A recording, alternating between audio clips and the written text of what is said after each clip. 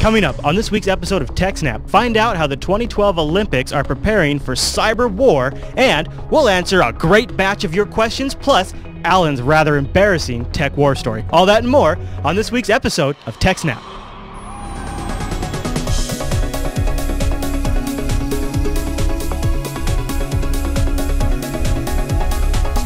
Hi everyone, and welcome to TechSNAP. This is our 36th episode, and it was streamed live on December 15th and released for download on December 16th, 2011. This episode is brought to you by GoDaddy.com, and I'll tell you more about them as the show goes on. And the live stream is powered by ScaleEngine.com, which is awesome.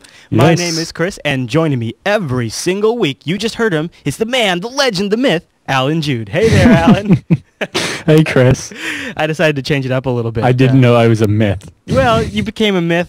You might be a myth in these parts around here. A little bit of a legend. Okay. Awesome. So look, we're having a good time. We have a big show today. We've got some good news stories to sink our teeth into, but 'tis the season. Sometimes tech news is a little light.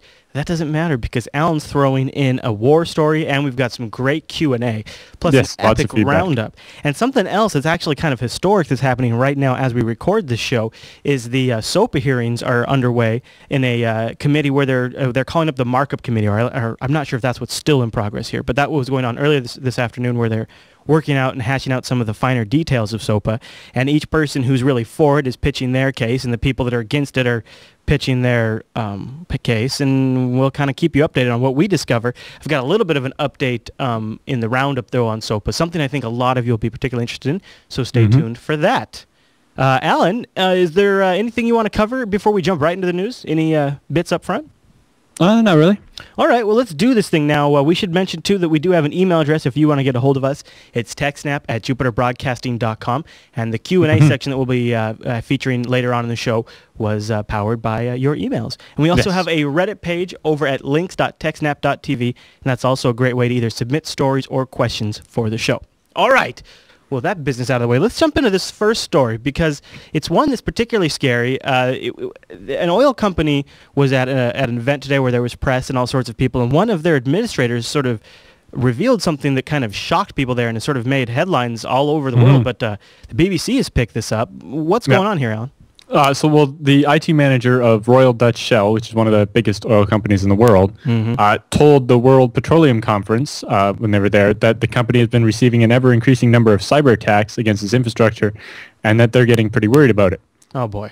And I imagine all of the oil companies are experiencing this, but most of them, obviously, for the sake of their stock price and so on, don't want to say anything about it. Right. And so when one of them finally comes forward and says, look, we need to start taking this seriously, because, especially over the last 18 months or so, things have really stepped up in this arena. It really seems so, and I've been questioning, is it just a stepped-up media campaign to make us more aware of it, or is it actually an increase in attacks? And it's probably both, to be honest with you.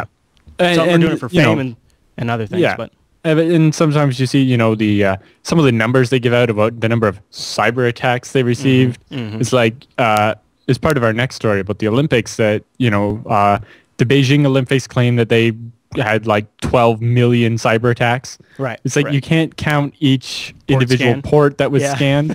Each port that was scanned in a port scan as an individual attack. And as the security contractor who's monitored that stuff before, now not as my own independent company, but when I worked for another contracting company, you over-report everything because you're there. You're there justifying the buck they're spending on you.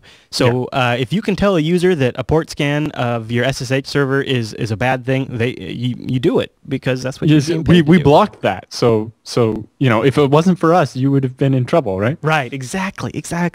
And then of course they turn that around and they release that. So some of it is overblown, but you got to figure some of it's probably actually legitimate. Right, and. So if an attacker did manage to gain access to some of their critical control systems, then like we saw with that story with the water treatment plant or whatever, that turned out to not have actually been a cyber attack. Right. But if it had, the fact that they could manipulate valves and pumps and things, especially at an oil refinery or a pumping station or whatever, an offshore drilling rig, then they could cause unimaginable damage. And, economic damage, all kinds. Yeah, and cause an explosion that causes a fire that does huge amounts of damage and, coats a bunch of people in black, oil smoke or whatever, and you end up with physical, monetary, and huge environmental damage. I mean, I think some of this, too, is coming from the fears that were caused by what Stuxnet was capable of achieving in the Iranian subterfuges, but at the same time... Centrifuges. Subterfuges. Iranian subterfuge. Yes. They're tricking you, Alan. Yes. I would say that first of all, just because it happened in one industry doesn't mean that the other industry's equipment is vulnerable to it. I mean, are these drills and these valves really hooked up to computers that can be compromised? Well, yes, they're definitely hooked up to computers. The question is, are those computers happen to be on the internet? Like we saw with the SCADA systems at that prison, the jailguards were on it browsing on their Facebook or whatever. Right. And, if the computer's being dual used like that, it's very easy for it to get malware that can eventually lead to it being remote controlled. I had a client of a local burger chain that had a master processor for all of their payments, and it was also the computer the staff browsed the internet on their lunch break. And it processed all of their transactions. Yep. And or we saw with another similar system where, the company that manages the SCADA system purposely left it open to remote control so they could remote control it. To make it easier, so it wouldn't be so hard in the middle of the night. So they didn't have to send a rep out on site. It's like, all right then, but, that you don't want to just expose that on the internet. That's crap. Yes. Yeah. Man, and, so this is obviously a story to follow, but nothing really to sink our teeth into yet. Like, he hasn't said... Right. But specifically, what I'm saying is that it's just further evidence that these type of industrial control systems need to be completely isolated from the internet, not just protected by some firewall that's supposed to be magical and stop all the bad stuff, but let through the good stuff, right? I wonder if, as time goes on, if what you're saying there, which just seems so obvious when it comes to critical infrastructure like water pumps or oil drills and things like that, I wonder, though, if that same logic will apply to more smaller operations like myself. What if, I got to a point where I was big enough where there was a competitor and we're down the road where people have more sophisticated malware attempts? Would we be sitting here in a few years from now or 10 years from now saying, make sure none of your studio equipment is connected to the internet, otherwise somebody might be able to get and interrupt your operations? Or things like Red cameras. Red cameras are connected to computers while they're operated. So now when movie studios shoot films with Red cameras, all those cameras are connected to laptops. Yep. There's all kinds of different things we might have to start thinking of in ways we've never thought about having to be removed from communications before. Right. With that Red camera, you would want to make sure you weren't using that same laptop to do your regular internet browsing, because if you get a virus on that and it wipes out the hard drive, there goes all your recordings. Exactly. Right? It's an interesting thing. Also, do they even make laptops with RAID for the hard drives? You'd want RAID if you were recording, not just for the speed, but you'd want to make sure that... You don't record to the laptop. You just use the laptop to control it. But unlike a MacBook, you can do a Promise makes a 12 terabyte Thunderbolt capture array. Yeah. That over Thunderbolt is plenty fast. Yeah. So, any other thoughts on this story? Yeah, so basically I was just saying that rather than just, the internet seems to have creeped into all of these systems. Like when I worked at a power plant, they had the industrial control systems that ran the actual power plant were a separate isolated Solaris network. Right. And then they had the regular business network of Windows machines. So at the bank that I operated at, we had the front end servers that had all the terminal servers and things like that. And I think the most we got to was 112, 115 servers that I managed.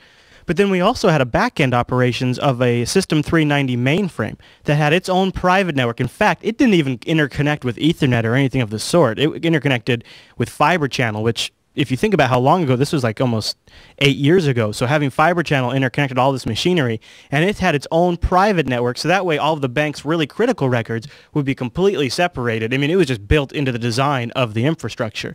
And then if you wanted to bridge the gap between the two isolated networks, you would have to have a computer in between that would take requests, translate them, and move them over to this other kind of network, and then message them to the mainframe, take its specialized requests back, translate them, and then forward them back to the regular computer network. Right, and that machine could do things like extra authentication checking, make sure that user is authorized to make that change and so on. Yeah, and there was little token IDs with every transaction and all kinds of stuff. Yeah. Right, and you need things like that because, like we've seen, the control computer for the prison system shouldn't have been on the internet, but it was. Oh, yeah, what was that, 3 episodes ago we covered that one? And but even if you have it completely isolated from the internet, right, like that Iranian nuclear plant, somebody brings in Stuxnet or Dooku on a USB floppy stick. Or, USB stick, jeez. A floppy Right? drive, because I'm sure everybody's using those. So you need physical security, right? You want to make sure that no one is using that machine except for the people that are supposed to, right? Like, for example, at the prison, it seemed that, the guards and some administrative people were using the machine to browse the internet when that machine should have been only for unlocking and locking doors. Or like that client of mine where their payment processor was also where they check Facebook. Right. Yes. Should be separate. And, it just seems that physical and system security need to be taken a lot more seriously than they are in a lot of these setups in corporations. And part of it just seems to be that, they hire a contractor to set up a security system and they think, all right, that's secure now. It doesn't matter if we violate the security by doing X, Y, or Z. Well, and part of it isn't they don't care either, because if the security is compromised and they have something that a vendor put in, they can often go after that vendor. So they can just defer liability. It's not the vendor's fault if you let your employees browse Facebook on the isolated system, right? Absolutely. But yes, in the case of the prison system, it was the vendor's fault for insisting that it be connected to the internet so they could remote control it. Yeah. Yeah. All right. Should we move on to the story you touched on about the Olympics? Yes. This is an interesting one because I guess this isn't something I'd even thought of, but when I think of like before the Olympics and they're doing trials to make things are ready, I think of like maybe video production crews are making sure they have amazing shots of the different incredible activities that'll be happening. But no. This time they're actually doing like cyber warfare attack scenarios for the Olympics, aren't they? I mean, this is pretty crazy stuff. Yeah, so the IT company that's going to run the control center that's going to run the website for it and handle storing and publishing the scores and times and all that records and all that kind of stuff that go along with the Olympics, they're making sure that they're ready. Now, as much as they can, It's like, is a simulated cyber attack ever as good as a real one? It's like, I don't know if anybody's ever tried to simulate a denial of service attack before, but it's never like the real thing. They make an interesting point here in the article. They say, since the last Olympic Games, the nature and scope of cyber threats has changed substantially. A series of hacks and websites takedowns orchestrated by Anonymous and Lulzsec has hit Austin stages corporations including Sony, HP Gary, and the UK and US governments. So they're kind of building a case here that even just since the last Olympics, kind of like we were just saying. Right, but SQL injection has existed for as long as SQL has been used on a website. Yeah, good point. It's not new. It's just that it gets talked about a lot more now, and that there are, some tools that make it a little easier for people that aren't as savvy to pull off such an attack. But, it's not that cyber warfare has changed all that much. It's just that it's got more press now. True that. And so they've got this new operations center in Canary Wharf that will be monitoring and managing the IT infrastructure for the 2012 Olympics in London. And the simulated attacks will include a denial of service attack against the website, which they plan to mitigate by having the website actually be distributed. So rather than just being a bunch of servers at one place, Very nice. It's all over. Especially the Olympics is a great example of that because it is a global event, right? Well, and that will help with load too, because people all over the world will be clicky. So it's not just a security thing. I'm guessing they're using something like Akamai, which is a big global CDN. Yeah. And if they're using something like Anycast specifically for it, that means that if it's an actually distributed denial of service attack of a bunch of machines from China or whatever, then only the Anycast nodes that are in that take the traffic for China will become overwhelmed by the denial of service attack, and the local node for like Western Canada won't be overridden or overrun. Do you want to go on to the little bit of digging you did on the company that's running this security operations center? Because there's a story you linked in here that they were also involved in some sort of data theft probe by the UK government 2 years ago or so, 3 years ago? Yeah, so the company behind this is Atos, and they're one of the largest multinational IT services companies in Europe. They're in like 42 countries or something like that, but and they have over 75,000 employees. They're one of those big, big giant boys. companies that just sell governments, magic, and then, they're going to. How do I get into that business? I can sell magic like nobody, Allan. Yeah. and so they're like, oh, we're going to be all ready for this denial of service attack, and it's like, right, but are you really? It's like you're going to pass your simulated one you're going to do, but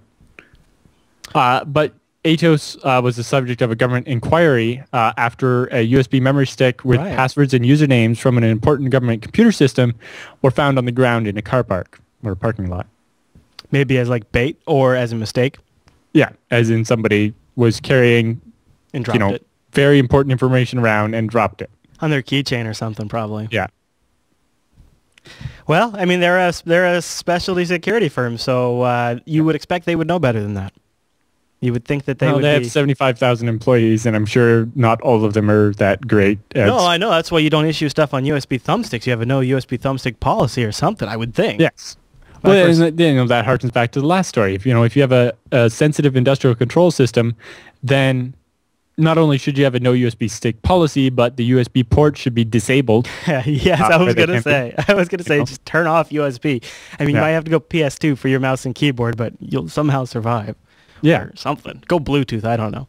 Yeah, and you can literally go in the BIOS and disable USB, or use an operating system like Linux or whatever and make sure that only the root user can actually access USB devices. Yeah, now that's an interesting thing. That's one of the people have often asked, so what do you guys like about Linux or Unix over Windows? And being able to restrict what users can mount file systems or have access to devices like that just by starting. I think in later versions of Windows, like Server 2008 and with group policy, I think so. Yeah, Vista, you can, or 7 anyway, you can. You can manage a lot of that stuff through group policy, for sure, absolutely. But the way it's done under Unix and Linux is by group memberships, and to me that just seems to be a much more scalable and elegant solution, because to me group policy always just turns into this massive mess. I could save that for another show. Especially, when you get layers of them, and then you have the... I taught a whole class on just how you layer all your group policies and in what order they take effect, and how certain ones can override certain other ones, and how... Right, whereas in the Unix approach is, do I want them in this group, yes or no? And then they have it or they don't have it. Right. And it is a little simpler. It's more that, with the Windows group policy, there's always, some way where they might be able to mount the device, right? Or Windows decides that device isn't a USB remote storage, it's an MP3 player or something, and decides that you can mount it. Well, the other problem with that is that it is with group policy, in most cases, what it really is a restriction that's enforced by registry settings. Yeah. Often the case. And there is just ways around that, where instead of something that is enforced at the user permission level, I mean, we should do a little thing on group policy at some point in the future, because it sounds like there might be some material here. So if people are interested, let us know in the comments or send us an email at TechSNAP@jupiterbroadcasting.com. Yeah, I have a bunch. I used to teach a class on it, so I can talk all day about group policies. Alan, you have any other thoughts on the story there? Not much other stuff. The operations center will have a permanent staff of 180 employees, which seems like quite a few. Yeah. Especially permanent. It's like you think they would have some people they would only need for the actual Olympics, but... Yeah, they'll just fire them. They're permanent until they get fired after the Olympics. Right, it's for the event, but it means that, the event's not for a while yet. Yeah, that's true. Well, I guess they got to start leeching them. Working on the problem as fast as possible, as soon as possible. Yeah, so honestly, a lot of this just seems like a giant money grab by Atos around the news of, there's all these cyber attacks going on. We got to protect the Olympic webpage, so we're going to need X $100 million and we'll keep the website up. Nothing like taking advantage of a market opportunity there, Alan. That's what they're doing. But a promising quote from them is that another key principle is to keep mission-critical game systems quite isolated from anything that's web-facing. Well, that's a good... That's a pretty good fundamental security practice. Partitioned and separated, thus makes it very hard for an external attacker to succeed at interrupting, the recording of the scores. Right. Absolutely. So, all right. Okay. That's how it should be, but, let's see how they actually do it compared to how they talk about it, right? We're going to get more than just lip service about... Now it's going to be great is if during the Olympics we come on to TechSNAP and we have a story about something getting hacked, because now we'll have this to look back on and this discussion. So when they do that, now something's going to happen too, because they're making such a stink out of it, and it's these jerkwads that are doing it too. So somebody's just going to make a statement. It's going to be great. I can't wait to talk about that. All right. Now, any other thoughts on that story? Nope. All right. Then before we move on to the feedback, let's take a quick pause here and say holler to our good friends over at GoDaddy.com. Yes. Now, GoDaddy's got a couple of specials for the folks that watch TechSNAP for the month of December, and we want to mention them right up front because they're really great deals. Yes, TechSNAP people get all the love. Yeah, so here's the one that I think I want to tell you about the most. Use the code TechSNAP17 if you're getting a domain this month. It does expire by December 31st, and you get free private registration. That's a $10 value, and there's no quantity limit. So if you're buying like 5 domains, or you're getting a .com or .org and .net of something, get the private registration. It's free, people. And save $50 by using our code. Yeah, that'd be really great. Also, if you're just out in the town and you're shopping for a domain, you can use the code TechSNAP10 to save 10% and TechSNAP20 to save 20% on shared hosting. Yep. Or TechSNAP7 to get the domain for $7.49. That's true. You could do that. Or you could do TechSNAP 11 to get $1.99 hosting for 3 months. Yeah, I'm serious. $1.99 hosting for 3 months. Like we talked about a week or two ago, the private registration is very helpful if you don't want people to be able to build a profile by just piecing together different bits of information about you. If you've ever Googled yourself and saw how much information about you is out there. Right. You don't want to get any more out there, so using private registration means or go find one of those online Whois services and put your domain name in there, and you'd be surprised at how much information is on there if you haven't used that private registration. So you should always use the private registration. Might as well get it for free while you can. Again, that is TechSNAP 17 to get that, and if you want the $1.99 hosting for 3 months, that's TechSNAP 11. So thanks to GoDaddy for their support of TechSNAP. See, I got it right. I almost got it wrong that time. You got it wrong the other week. I know. It's because I get in a groove, man, and I just, I just go into autopilot. But we do sincerely thank GoDaddy because they're making my full-time employment here for Jupiter Broadcasting possible. And whenever they support fine, independent programming like this, we're much obliged. All right, Allan, let's jump into the TechSNAP feedback.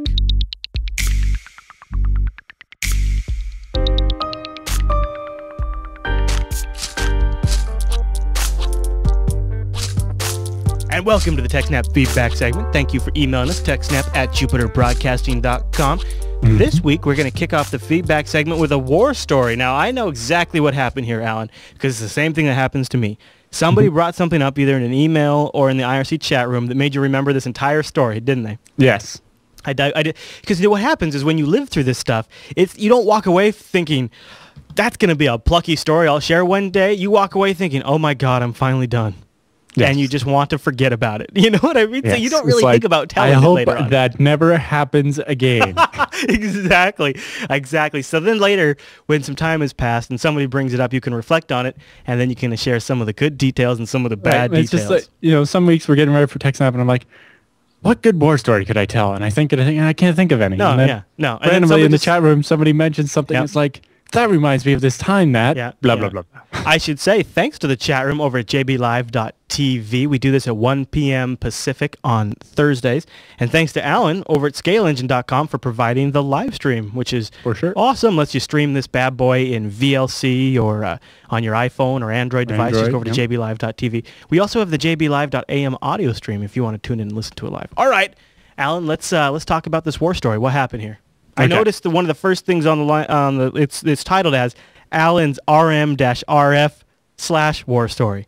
Yes. I'm a little worried that you're telling me you might have accidentally deleted your file system. That's exactly what happened. Oh no, Allan. Oh no. Okay. So first caveat is this was quite a while ago. I was definitely a junior sysadmin at the time. I was, a little bit more than a noob, but yeah. Oh, I would guess. Yeah. So this back when I was in high school, I started an IRC shell provider, and I ran that for quite a few years. It actually helped me get through college, keeping me fed and so on. So it started out as a little homebrew server on a 128 kilobit co-location. So it's barely faster than dial-up. But all I had at home was dial-up, so it was fast. Right. Yeah. Yep. And that eventually grew. We got faster connection, and then we got more servers. And, at its peak, Shell Fusion has like 9 dedicated servers and 4 different data centers. Nice. Shell Fusion.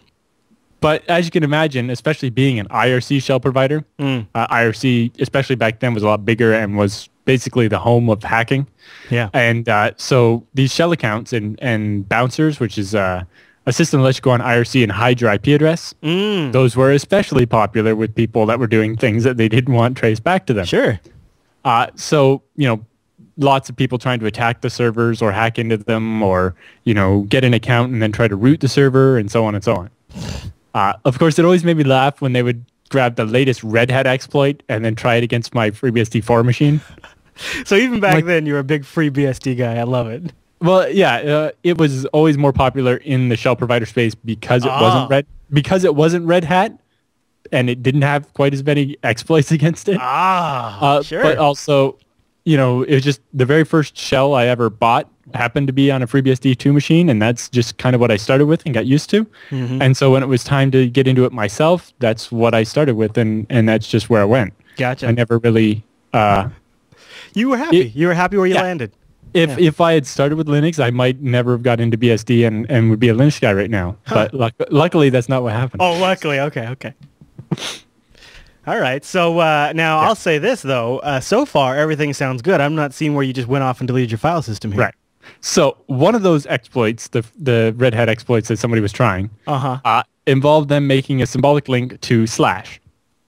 Right, so often like /var/temp/ stupid name, they buried it and had a symbolic link to /. And it had an obfuscated name. And I don't remember exactly what it was, but it was something like dot space, right? So that when you do an ls, it appears above dot and dot dot. So most people just skip the first couple lines because they know that that's just dot and dot dot, right? So if there's one above that starts with dots or spaces, then it kind of, if you don't do the -a, it doesn't show up in your ls, and B, most people just ignore it. Yeah. But after the spaces, it had a bunch of like unprintable Unicode characters, right? So it's really, a pain to try to target that file. So as part of the cleanup, I went to remove that symbolic link. You're like, I'm going to get this sucker. Well, I'm going to get rid of it. Because it had special characters and stuff, I used the shell's tab complete to type it out, right? Instead of trying to escape all the characters and deal with that ridiculousness. Now, admittedly, I have this bad habit of using rm-rf even when I'm deleting things that aren't a directory. Okay, I mean, I can kind of get with that because you're like, I just want it done. I'm just you RM it. Well, I don't have it turned on, but a lot of people's shells have that -i alias for RM where it asks you about each yes or no for each file. If you don't that's annoying. Who wants that? Yeah. But mostly it's just like every time you go to delete a directory and it says that's a directory and you're like, oh, I have to do -r. It's just sometimes I just do -rf, right? Sure, yeah. But somehow after the either the shells tab complete or I don't know which one it really was. No. This is a long time ago. It could have been me. It could have been me. Probably not. But it might have been the shell. Probably totally was the shell, Alan. I'm sure. Yeah. Put a / after the symbolic link. Okay. Right? Because it was a link to a directory. Yeah. So, you tab complete it and it puts a / so that you can tab complete a file that's in that directory. But so when I hit enter to remove it, because it had the / at the end, rather than removing the symbolic link, the shell resolved the symbolic link and removed the target, which would be / the root of the file system. Yeah. So I knew something was wrong within 1 or 2 seconds because it didn't return to the command prompt right away. Right. It sat there running. Because now all of a sudden the command you just ran was missing. Yeah. Well, it was just running, right? And that sucks. Figure out what was going on. Error messages start popping up. First, can't delete /bin/tcsh because it's in use, because that was the shell I was running. And then it's like, will not delete /boot/kernel so because you start seeing these error messages tick off on the screen. Is that what? Oh God. Yeah. Won't delete the kernel because it's flagged as system immutable. Right. And I just felt all the blood drain out of my face. Oh my God. And I broke out in a cold sweat and I was like, oh my God. So I hit Control-C to stop it. It was like to prevent anything else from getting deleted. Right. But things are already pretty far gone, right? /etc gone. /bin is empty except for the one file it couldn't delete. Oh no. So all I had left was my shell, but I didn't even have ls, so I couldn't really tell what was still left. You couldn't even evaluate the damage. Yeah. And Wow. this server had at least 100 customers on it. And at the time had an uptime of like 175 days that I was really banking on, right? Back in the day, shell provider uptimes was like how people decided which one to buy their shell from. Oh, right. Right? So that number, being the company that had like 8 servers that all had over 100 days was our A big deal. So what did you do? I mean, so did it cross your mind like, maybe I can hit Control Z? Did like anything like that, like anything just absolutely desperate cross your mind? Yeah. Luckily, because of proper disaster planning on my part, Oh, okay. we had daily Bacula backups to a remote server. Good man. We had another server. The server that this happened on was called Sovereign, because back then I named all my servers after classes of Star Trek ships. Good man. Yep. So our backup server had backups of all of our shell servers. And that server itself actually didn't host customer accounts so that it wouldn't get infected or hacked or anything. Yeah. That way we have backups. So I go over to that server, get into the Bacula console, and restore /etc/boot and /bin. Then now I finally have LS back and everything. And I did a verify/compare backup to figure out what other files were missing and restored them. Nice. Luckily, I caught it before it deleted too much. Yeah. So I got everything restored from the backup that had run 1 a.m. the day before, or that day, or, amazing thing was that I pulled all of this off without having to reboot, so I didn't lose my uptime. I was going to ask about that. No customers complained. No. Because, unless they were logged in and tried to do LS during that short amount of time, then they would notice.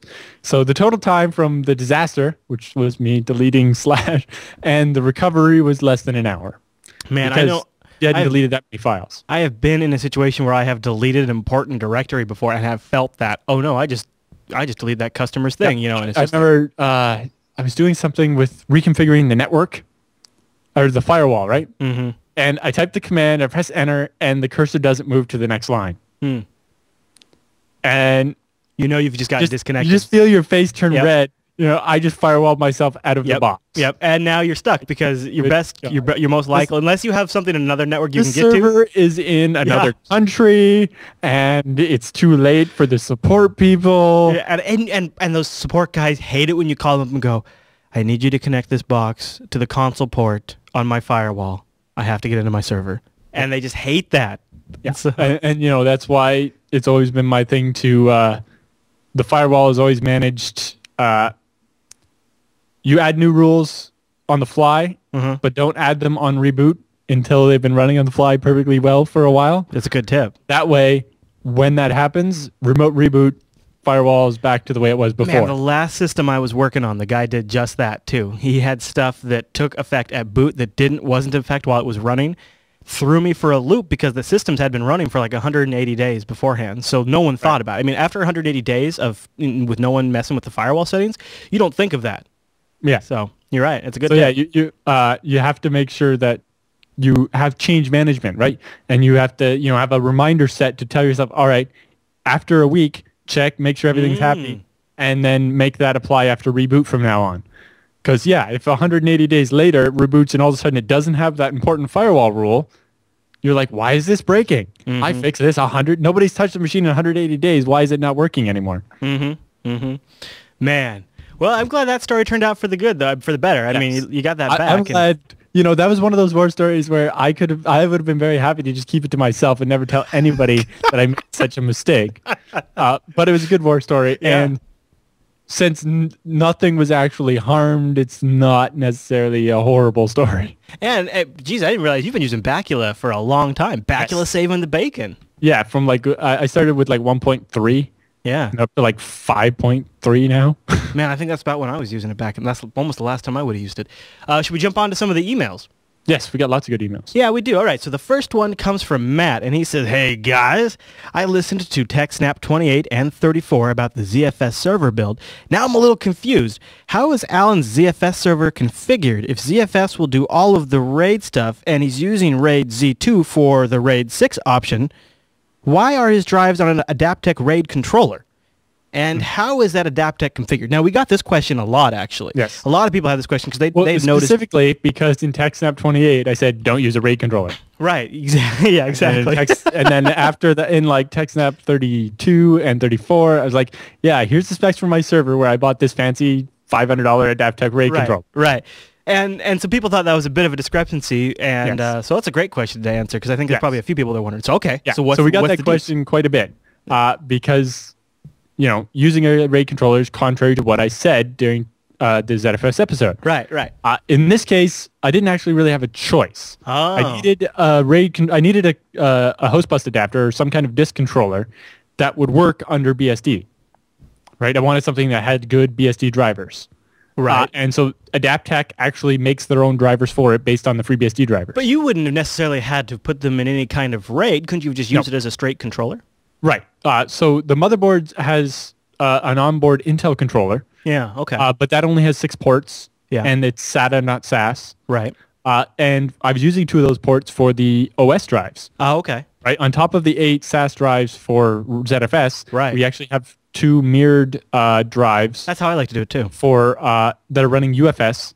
Well, you can use ZFS as your root file system, but I just didn't want to, and I wanted the separate I/O for things like log files. Yep, exactly. I didn't want log files to be lagging up the ZFS array. Well, and if for whatever reason, if there was some sort of trouble with your larger array, which is just more likely to happen when you have a larger amount of disks, your OS can still boot up, which is always a good thing. Exactly. And yeah, so those 2 dedicated OS drives, even though the Intel adapter itself does RAID, but it's an onboard controller, but it's a server motherboard, so it's okay.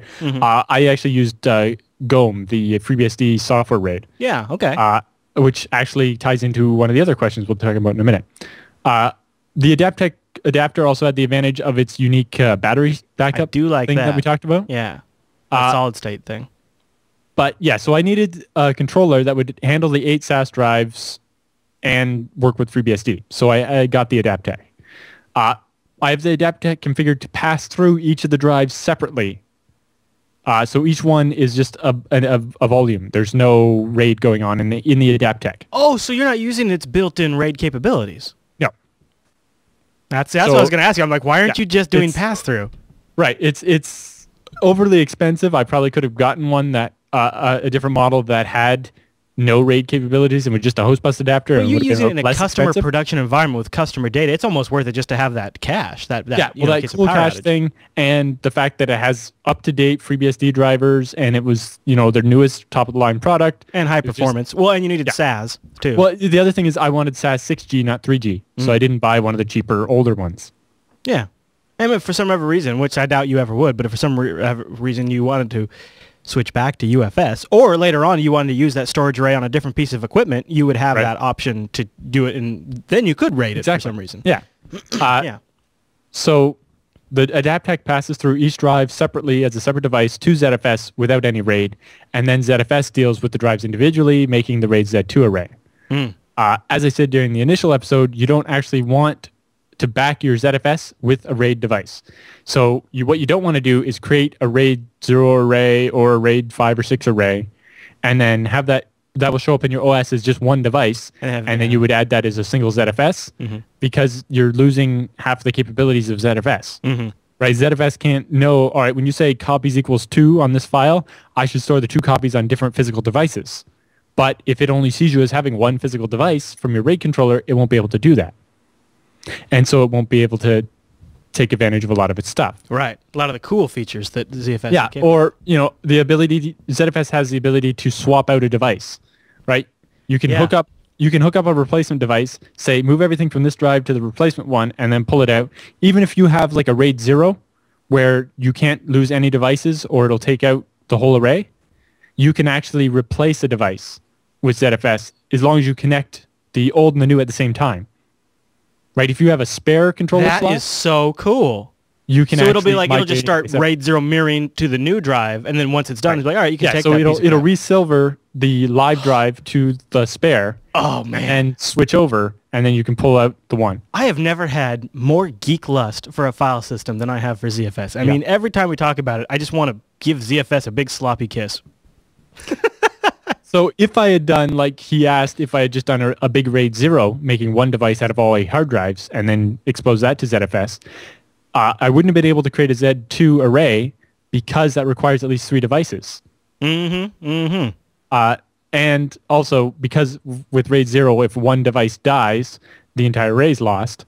So that would have caused my entire ZFS to disappear if one hard drive died. And the whole point of Z2 was the fact that we could handle 2 drives dying without any problems. Right. Well, there you go. Well, good. I'm glad. So that clears it up for me, too, because I had been wondering the same thing. Yeah. Anything else on that question? I picked the AdaptTech driver on purpose, even though it sounded like it was contrary to what I had proposed.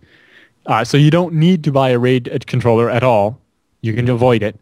I just did because I needed something that did SAS, because the onboard one didn't, and that ran with FreeBSD. And so I couldn't just buy a cheap host bus adapter somewhere. And you want something that, when you say runs with FreeBSD, you want something that has a track record of good BSD support, because it's a critical component to your structure. Yes, like where the company actually writes their own open source drivers. They have a history of commitment. Yeah. No, I totally get you there, because when you're using these open source operating systems, that's really what you have to go by, is their track record. Yeah. And all right. It's the same reason why all of our servers only ever have Intel or Broadcom network cards. Interesting. Yeah. Should we go on to Graham's question? All right. So Graham writes in, he says, I'm looking to do a RAID setup, but I would like to know if I need 2 hard drives to be the same make or model, or can they be 2 hard drives of the same size, but not necessarily made by the same vendor or the same model? What do you think of that, Allan? So while if you're doing RAID, the 2 drives don't actually have to be the same model or the same manufacturer or the same size.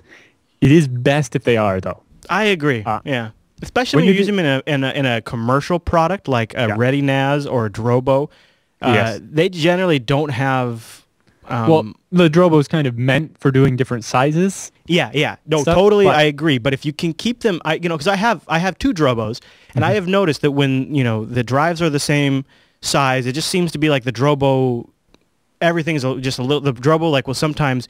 When I've had mismatched makes of hard drives in a Drobo, the Drobo will sometimes incorrectly identify a drive as damaged. And what I have found out is what matters more is some of these drives have firmwares that have weird sleep settings on them and things like that make these RAID controllers freak out. So if you if you identify one brand and model as compatible, then you're better chances of success. Yeah.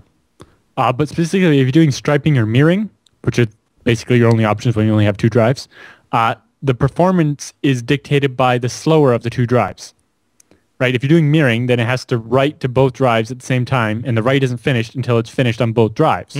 So if one drive's a lot faster than the other, it ends up having to wait around. If you're writing 2 blocks, it has to wait around until the first block is done on the second drive before they can both start on the next block. Word. Yeah. And so identical drives mean that one drive won't constantly be waiting for the other. They'll have more even wear that way as well. Also, issues of timing. If you're doing a lot of stuff, then you don't want one drive to constantly be slower than the other ones.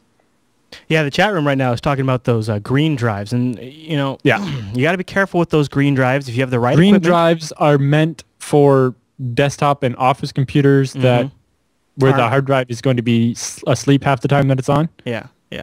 They're really not meant for servers. The Drobo folks have tweaked the Drobo to work better with the green drives. And the one advantage to the green drives, and I'm not recommending you get them, but the one advantage, because they're slower, is they're also cooler. So if you have them really packed into someplace, they do run slightly cooler than some of the more faster drives. Yeah.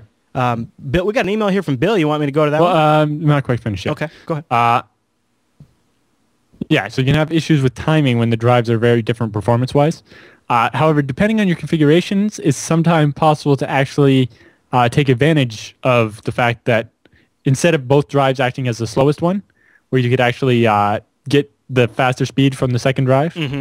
For example, with FreeBSD's software RAID, the GOM RAID that we use for the ZFS server, the mirroring mode supports a bunch of different balancing methods. Interesting. The default is round robin. So when it's time to read, it'll read from the first block from the first device and the second block from the second device and back and forth, right? So that when you're reading a file, you're going to get the speed of both drives. Yeah. Now, if you're reading and writing a lot at the same time, remember that both drives have to do every write. They can kind of become uneven. There's prefer mode, where you can say always read from this one of the 2 devices, or one of the however many devices, right? So this device is the one you always use, and the other one is just the backup. Huh, that's interesting. So it takes the writes, but it never has to do any reads. Now, there might be a reason for that. Also, there's, you might actually create an array that was one SSD and one spinning hard drive. That's exactly what I was just thinking, yeah. And you would say, prefer the SSD for reading all the time. Right. There's split mode, where if you're doing a very large read, like if you're reading big chunks at a time, then it will actually split those chunks and read from both drives at the same time. Or what I use is load balance mode, where the next request that comes in goes to whichever the drives is least busy at the time. Nice. That's the way I would want it too. So it just does a little logic there and just it handles the routing. Yeah. That's pretty cool. And because it's software in the OS, you get a little more control than you would with like the limited software that's going to be running on like an onboard or even a RAID controller. That is with a real expensive RAID controller, you might be able to set settings like this, but the one that comes built into your motherboard, you're really not. But the software RAIDs, that is one huge advantage they have, is the level of visibility you have of what's going on with your drives and your storage array in general. I agree with you. All right. Now, any other thoughts on that one before we jump to Bill?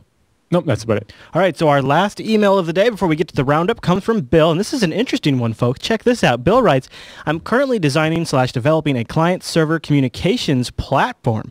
I would like to make the project open source when I start developing the code, but I am concerned about potential security implications. Now, this is kind of speaking to something in general about open source, so listen to this. The plan is to use a user auth system so users can easily contact each other.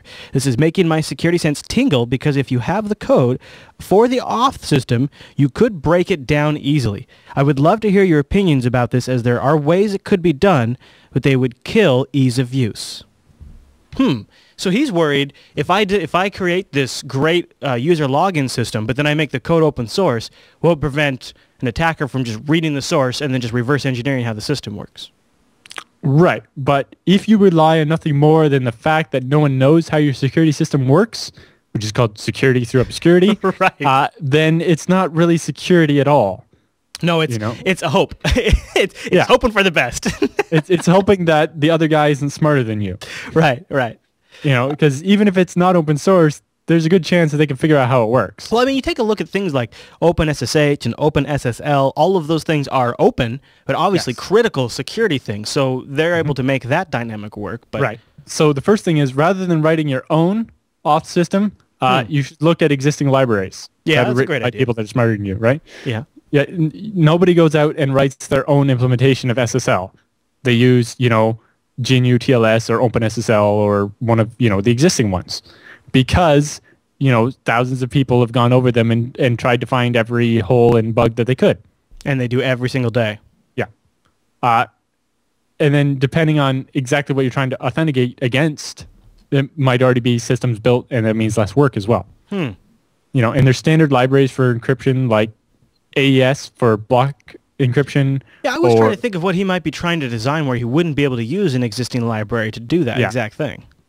Yeah. That's definitely something to consider. There's AES for stream cipher. There's SHA for hashing, blowfish, and so on and so on. Or authenticity libraries like GPG, right? That's how you sign packages in most of the Linux open source package distribution systems, or SSL and TLS, right? It's the same transport encryption we use for online banking and all e-commerce, right? It's pretty well universally trusted, except for the small issue of the certificate authorities not always doing their job. Right. So so make sure you keep watching TechSNAP to get all updates on that. Yeah. But, in the end, if your software is open source, then other developers can spot any mistakes you do make, and they'll either notify you about them or even contribute a patch that resolves the problem. So in general, open source is always the best way. People have a better chance of finding the bugs, but they have a better chance of finding the bugs sooner and telling you about them, rather than them finding about the bug. And then it's just the simple fact of the matter is it's just not all on his shoulders. There's a whole community out there identifying that stuff. He can focus on the other parts of his project that he's really good at. Yep. So, but yeah, I think maybe that's actually what his sense is tingling and telling him, is that maybe he's got the wrong approach. Yeah. Maybe. I don't know. Maybe not. Colin Percival, the security officer for FreeBSD, has a bunch of articles on his blog about, it's not just about using standard encryption things like AES either. You have to know how to use them. Oh, yeah, good point. There are many different modes of AES, and if you use the wrong one, then it doesn't provide you with what you think it does. For example, one of the companies like Dropbox was using AES in codebook mode, which meant that it was fairly trivial that basically everything was encrypted with one key instead of having like cipher block chaining or anything. And so it meant that it was a lot easier to brute force the password and decrypt all of the files. Right? If you broke it on one file with like a known plaintext attack, then you would have it for every file, rather than if it had cipher block chaining where every block would be not only encrypted with the password but also encrypted with the block before it. Right. And so on. Interesting. So, and maybe we interpret it wrong, but we encourage you to write back. In general, if you're worried that somebody seeing your source code is going to make it insecure, it's already insecure, and keeping it a secret is not actually going to help at all. Great way to put it. That's a great way to put it. All right, Allan. Well, there's the feedback. Yeah, I think that's everything we wanted to cover there. Okay. Yes. Well, then buckle up, boys and girls, because I'm putting my soapbox right here next to me, and it's time for the TechSNAP Roundup.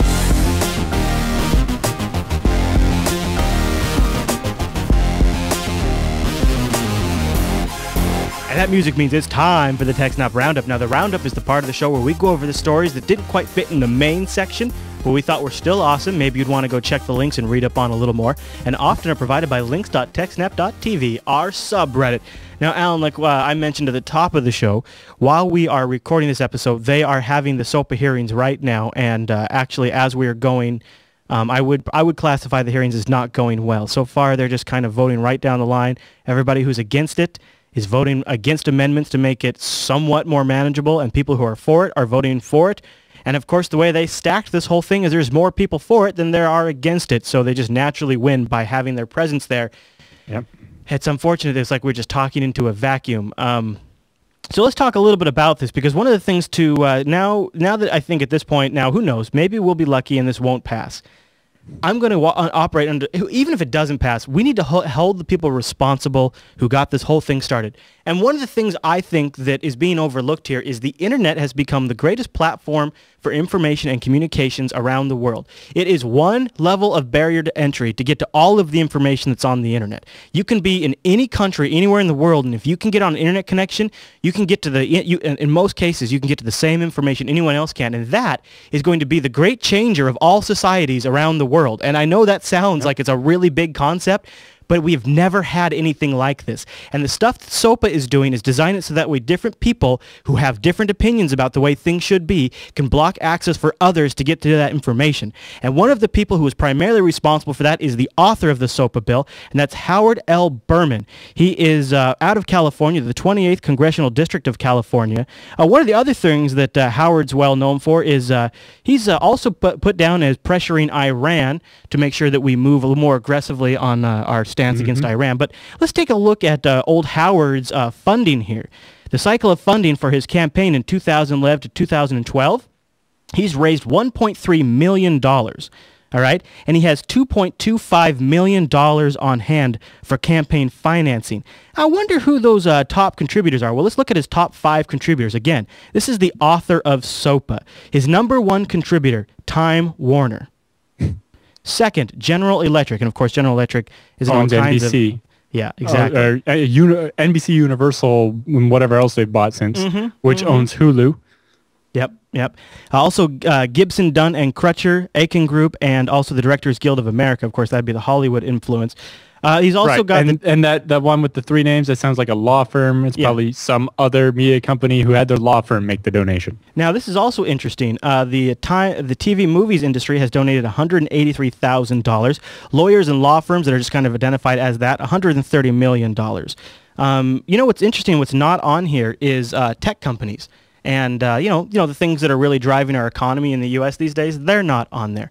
It's these old media. And it's curious that somebody who has been able to raise $2.25 million thanks to these companies, he was the author of SOPA. And it turns out he's also up for election in 2012. A lot of these people are up for election in 2012. And when SOPA passes, I think the only recourse we have as a people is just not to vote for these people again. And why not? What do we have to lose at this point? They're going to do some other awesome legislation? I doubt it. So anyways, that's my soapbox for today. It's not over yet. It's still ongoing while we do this show, but boy, it's not looking good. Well, and this isn't just the only part of it that's hinky like this. You know, like a bunch of the congressional aides that helped actually write the text of these bills have now left their work in government and work directly for these media companies now. Mm-hmm. It's funny how like, if you write this clause into the thing, then when you leave government service, there's this nice cushy job with a big fat signing bonus waiting for you. An amazing place to follow up to the second things that are happening with SOPA during these hearings, and just after this will be reddit.com/r/SOPA, and they're posting things there, and they're also out there. They're calling out the people who are standing up for the people and saying, hey, we've heard from eBay, from Google, from Apple, from all these different companies. We don't want this to happen. They've got a massive petition signed by Twitter and Facebook. And when Twitter and Facebook and Microsoft, like somebody said on my Twitter feed, when they all agree on one thing together, then it's bad. And so there you have it. All right, Alan. It's the same group of companies that were like telling the French government that they couldn't outlaw hashing passwords. It's like, this is as ludicrous as outlawing hashing passwords. Mm-hmm. Mm-hmm. It doesn't make any sense. And, as further proof of the fact that these media companies are literally evil, Universal Music Group, which, if you remember, they're having that big thing with Mega Upload. Yeah. And Mega Upload gave them the tool to take down anything that was a copyright violation of theirs. No, on YouTube. Well, Universal Music Group had a tool to take down things from Mega Upload. Sorry. And they went overboard and started deleting anything they didn't like, anything that had anything to do. They took down completely legitimate stuff that they had no right to take down. Mm-hmm. Because it had keywords that matched their movies, including podcasts. They took down Tech News Today. Which is a twit podcast. It's a daily news podcast they took down because they just played the Mega Upload trailer in their podcast where they were covering the story. Right. Universal Music Group had the Mega Upload's advertising trailer, which was 100% made by Mega Upload and contained no copyright material from anybody else. Universal had that pulled off YouTube, and then they had Tech News Today pulled off for playing it inside their video. And it gets worse because then Tech News Today appealed, then YouTube put it back up, and then Universal had it taken down again, I believe, as part of an automated ongoing process. And then today, at some point, it just mysteriously appeared back on YouTube again. Yeah.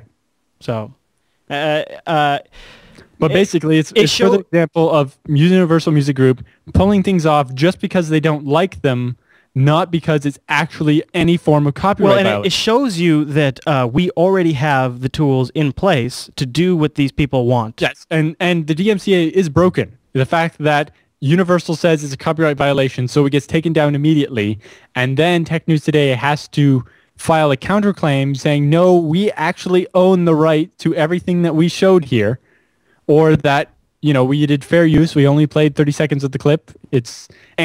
Furthermore, that clip is actually copyright of Mega Upload, not Universal. Jupiter Broadcasting has had episodes of Lotso pulled down. It was our video game show we did because we'd be reviewing the video game and we'd show a clip like, oh yeah, I really love this. Like we were talking about Fallout and they had this great zoom in and slow down effect in Fallout. And we showed a clip of it with us, sitting in front of the screen talking about it, and they pulled down the clip because it had those few seconds of video game footage in it. And so then there's no ad revenue. If it was on CNN, they wouldn't have got it pulled down. No, of course not. Of course not. Should we move on to because the roundup now? We're supposed to keep going. I know we're fired up, but we're supposed to keep on moving. All right, an update on that drone that was brought down in Iran. Now, remember, one of the first people that mentioned it was us. That it sounded like, because it had just broken when we went on air, that it might have been brought down by their technical division and not by fire. Right. Iran has posted an update about this, and it sounds like that actually might have been what happened. Have you seen this? Because, just from the pictures we saw, the drone wasn't very damaged or anything, so it's not like it was literally shot down by a missile or something. Now, this was an exclusive interview with an Iranian engineer, and he said that they jammed the GPS signal of the device. Now, if you remember back in the episode, we didn't have any information. I said, a lot of these drones usually use their GPS, and so if they lose their control signal, by having it jammed, they'll use GPS to fly back to their launch point Right. Right. And I said, but if you jam the UPS, it wouldn't know where to go, and it would continue to circle until it ran out of gas and then crash. The engineer said that using knowledge gleaned from previous downed American drones, because they have captured our drones before, Yep. they picked up this technique and practiced it, and then were able to use a spoofing technique to get the drone confused and land it. And interesting that Iran, you know, in scale to our military is very, very small, but they're able because it's becoming more of a technological warfare, they're able to respond on just as an effective scale with much, much lesser resources. And as this war becomes more... It only takes one guy to hijack a drone. Right? Interesting. So interesting update on that. We'll have a link if you want to read more about that in the show notes. If they're actually able to completely jam GPS, then that can screw with the guidance of, for example, Tomahawk cruise missiles. But that is why Tomahawk cruise missiles have terrain-following radar as well. Yeah. As a fallback. Because, they actually had that before GPS was reliable. And now it's just, they're backed by GPS, but... And this will be one more thing they'll update, and they'll sell another drone to the government, and they'll buy it. You know, it'll get fixed. Let's talk about this Google Wallet story that I caught thanks to the TechSNAP Reddit this week.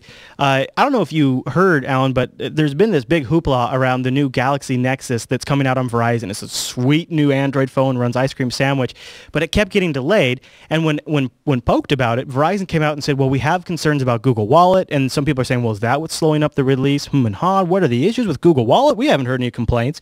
Well, we've got a story this week that might be giving some of the background details on what Verizon was concerned about. Now, a security firm did an analysis on Google Wallet, and they claim Google Wallet leaves sensitive, unencrypted data on your phone, including images of including partial images of credit cards, and maybe even ones you removed from the Google Wallet system, they'd still be on there. And right. So it sounds like most applications on phones or even on your desktop, it has a little SQLite database it uses to keep a history, right? So you can open up your Google Wallet and see all the transactions you've done. Yeah. Now, like most websites, it doesn't keep your whole credit card number, but it keeps the last 4 digits so that when you have 3 credit cards, you know which one was which and things like that. But it also seems it keeps a bit more data than maybe is necessary. And the fact that after you remove a card, it doesn't remove it, but at the same time, if it deleted all your history for that card, you might not want that either, right? And I actually think Google might have fixed this in an update. If you read the article, it sounds like that history thing was a bug. The other thing that Google pointed out is these researchers were testing on a rooted phone, so they're able to get access to isolated areas of Android that otherwise normal applications and users wouldn't be able to get to. But at the same time, if that's it's kind on of the security phone, through obscurity, right? Kind of, yeah. Normal users can't get there. It's like, yeah, but it's on the storage on the phone, so it should be secured. Yeah, exactly. But sounds like it might have been updated. Those database files could literally just be password protected, like encrypted with your phone unlock password at least or something. Yeah. So that, or a Google Wallet password, so that you have to enter a password every time you go to use your Google Wallet. But then that can hurt usability, and especially if you want near field communication, so you can wave your phone at the. Yeah, I don't know how I feel on all of that stuff, to be honest with you. But I'm sure Google wants people to use this, so they're going to get this security thing locked down. I'm not too worried about that. I mean, but yeah, it is a bump in the road, and it is kind of something to be aware of. It was an oversight to have quite that much data stored in the database, under the assumption that people aren't going to root their phone because, here at TechSNAP, we're an advocate of the fact that we very much so are. So that, you have more an idea what's going on and more control over the device. To me, it is as absolute as asinine as it would be to buy a PC and not have administrative access to it. You wouldn't do it. You just don't do it. Yeah, it's or like buying a car where you're not allowed to drive it. They drive it for you. Where the hood is welded shut, Alan. All right, let's talk about this next story on the roundup, because it's a good guy Google story, and we just beat on Google every now and then. So I want to give a good guy story when they've earned it. Google has given away £550,000 to a park. It's about $850,000 US. Yeah, and that was to Bletchley Park, which is a computer history museum. Yeah, like where some of the first like World War I or II codes were cracked, and it's a real. They built the first computer before ENIAC in the U.S., but it was so classified that they couldn't tell anybody about it. And then you said you got an email. I got the same email from Google saying they're donating like $50,000. $40 or $50 million to a bunch of different charities for Christmas. Well, there you go. So there you go. See, we sometimes we harp on Google, but when they do a good guy thing, we want to talk about it too. Google is big, but they're a lot less evil for their size than a lot of other big evil corporations.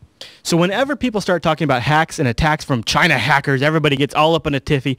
And there was a story that came out from an ISP in, where was it, Allan? This is your story through in here. It's not anywhere specific. So IBON is an ISP that specifically targets hotels. So they provide I see. At 2 hotels for the guests to use. Gotcha.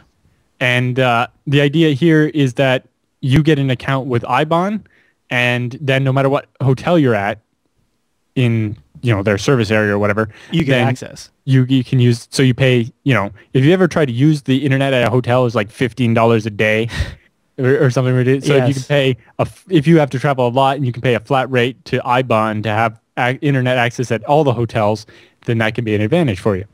Now there was a news story that came out, went on Bloomberg, which is business news.